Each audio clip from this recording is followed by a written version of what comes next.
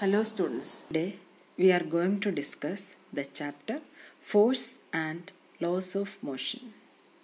Force, what is meant by force? Already you learned in lower classes.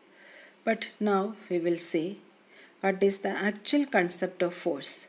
Lower classes you learn force means push or pull. Let us see what is actually force. According to Galileo, a body in motion continue its motion in the absence of force. Newton formulated Galileo's observation and explained the laws of motion. Effects of force. When you apply force on an object, what happens to the object? An object at rest starts to move. The shape of the object sometimes changes. So, what are the effects of force? Make the object to move from rest, change the speed of a moving object, change the direction of motion of the object, change the shape of the object. Force. Force is a push or a pull acting on an object which tends to change the state of rest or uniform motion or the direction of motion or the shape and size of the object.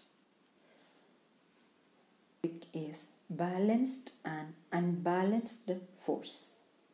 Here one example is here, that is tug of war. You all know what is tug of war. The winner will pull the other team to his side. Here, this is the case of an unbalanced force because which team will be the winner, that team apply more force.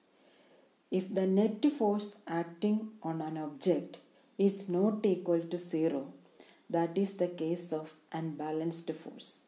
Here another example, two persons, they are applying force from opposite directions. One is applying 200 Newton towards right, other one is applying 100 Newton towards left. That is the net force on this box, that is 100 Newton towards right. So this box will move in the right direction. So in the case of unbalanced force, the net force is not equal to 0. Unbalanced force produces motion. Next is balanced force. See here with both hands applied force on the brick. That means the net force on the brick is 0 and the brick will not move. So this is the case of a balanced force. Here another example is here. From the left hand, the brick is pushing. That means the brick will move in the right direction. From the right hand, the brick is pushing. That means the brick will move in the left direction. Every time the movement or motion is possible in the direction of larger force. An unbalanced force produces motion. Next, what is the difference between unbalanced force and balanced force? Unbalanced force can move an object at rest.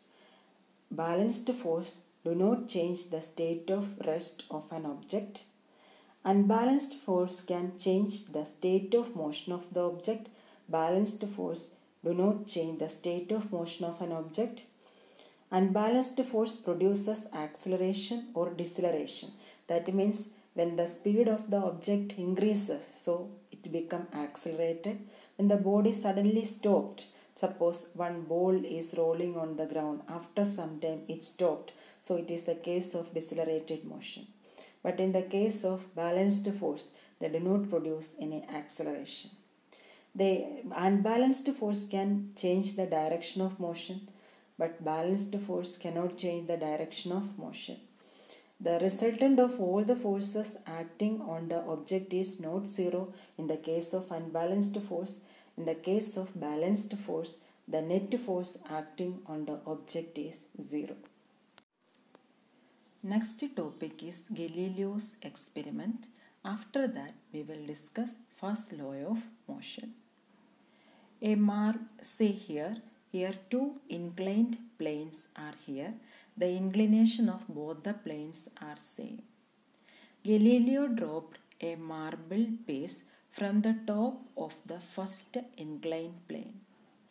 It rolled from the first plane and rolled up to the second plane to the same height. This is schematically represented here. Then what he did, he decreases the inclination of the second inclined plane. When he decreases the inclination of the second plane to reach the same height, this marble has to cover more distance. Again, he decreases the inclination. Then what happened? The marble traveled more distance to reach the same height of here. The inclination of the plane come to zero. The marble roll down from the inclined plane and continue to move on the horizontal plane as long as it may be. According to Galileo, in the absence of unbalanced external force, a body in motion continue its motion. A body at rest continue its state of rest. That means in the absence of external unbalanced force, there is no acceleration takes place. It will remain unaccelerated. Next topic is laws of motion. Here we are going to discuss Newton's first law of motion. From the observation of Galileo, Newton formulated his first law. That is, we have seen that an object at rest continue its state of rest, or an object in motion continue its state of motion in the absence of external unbalanced force. This is Newton's first law. An object continue its state of rest or uniform motion unless it is compelled by an external unbalanced force. That is first law of motion. This law is having three parts. That is, an object continue to be at rest unless some external force act on it. That means when an object is at rest, when we are not applying any external force on it, it should be in rest only. The same way, when the object is in motion, because a ball is rolling on the ground, the ball continue its motion till the external force acting on it. Why the ball gets stopped after some time? Because frictional force, that is the external force, it stops the ball. Third point is, an object continues to move along the straight line unless some external force compels it to change the direction. Without the application of external unbalanced force, an object will not change its direction. So these are the main three parts of the first law. Then the first law, an object continue to be at rest, an object continue to be in motion, and the object itself, it cannot change its state. So this defines one important physical quantity in physics, that is inertia. Inertia is the inability of the object to change by itself its state of rest or uniform motion. First law importance is that first law define force and inertia. First part of the first law tells us that what is force. How can you define force? Force is that property which changes or tends to change the state of rest or uniform motion. Then what is inertia? Inertia is the inability of the object to change by itself its state of rest or uniform motion. Next, we are going to discuss about what is meant by inertia and what are the different types of inertia. What is inertia? I told you, it is the inability of the body to change by itself the state of rest or uniform motion. We have three types of inertia: inertia of rest, inertia of motion, and inertia of direction. We will discuss one by one. First one is inertia of rest. Here, the tendency of the body to continue the state of rest. Here, coin is placed over this card and this is placed on a glass. When you flick this card, the coin goes down. That means the coin has the tendency to continue its state of rest. It is not moving with the card. The same way, you can say that when the bus starts suddenly, you used to fall backward. Why? Because the lower portion of your body, it moves with the bus, but the upper portion still has the tendency to continue the state of rest. That is why you are moving back. Next is inertia of motion. What is inertia of motion? It is the tendency of the object to continue its state of motion.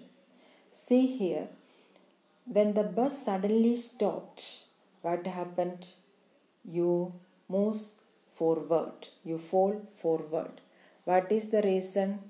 Because you know that the upper portion of the body moves with the bus, but the bus stopped, the lower portion of the body comes to rest.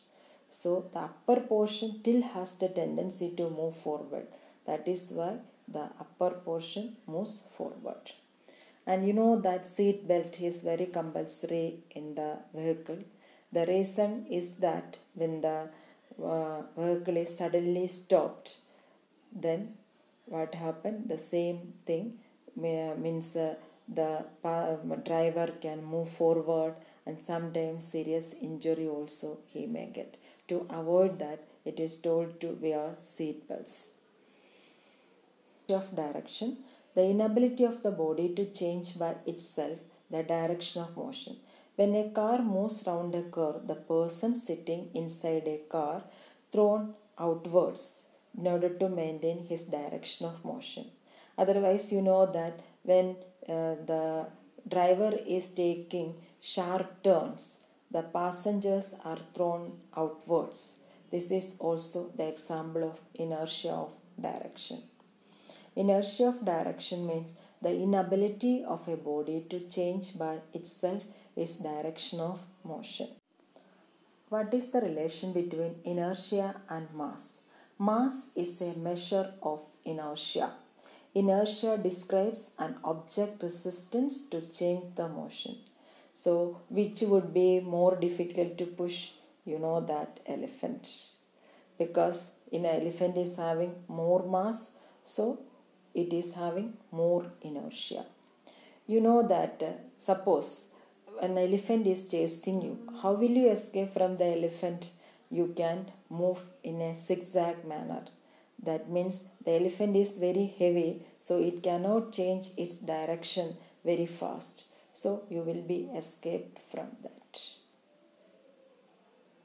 Inertia concept.